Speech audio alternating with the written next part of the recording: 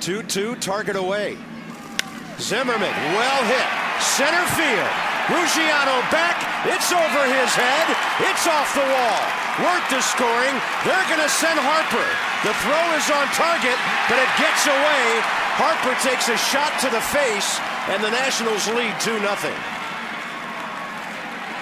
That ball went right through Rob Brantley, or they might have had Bryce Harper, and the fans stand and cheer. He's going to go back and pick up his helmet.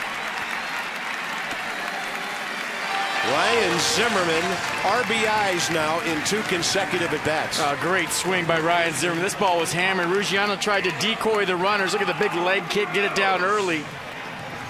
And you guys know I get excited about good base running. Bryce Harper on the backside knew this ball was going to drop. Watch Bryce Harper right here.